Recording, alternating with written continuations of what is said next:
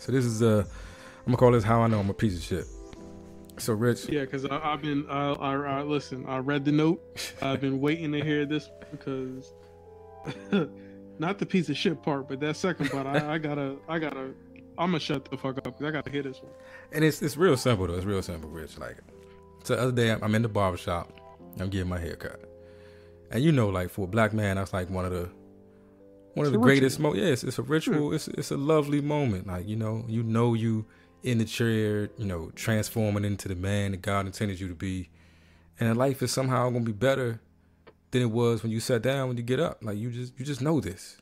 You're in the safest place possible. You can say and do whatever you want.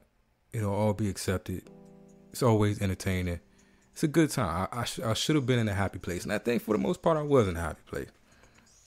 And it's been sunny and stuff out here. I'm looking outside.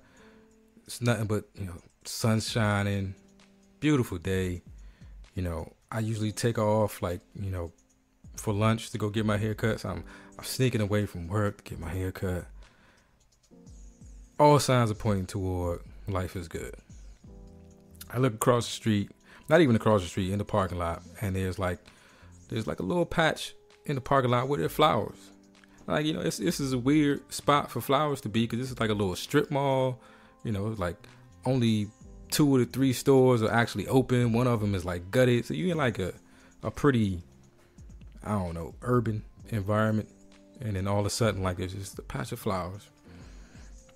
And there's a lady walking down the street, and she's too far away for me to really pick out any features or anything for her. I couldn't tell what ethnicity she was, nothing like that. I couldn't tell you how old she was. I could tell you it was a female. That's about the most I could get from it. And she's walking by outside the barbershop. Drew's got me pointed toward the window. I'm looking, and she stops to smell the flowers. And the first thought that popped in my head? I hope you get stung in the face.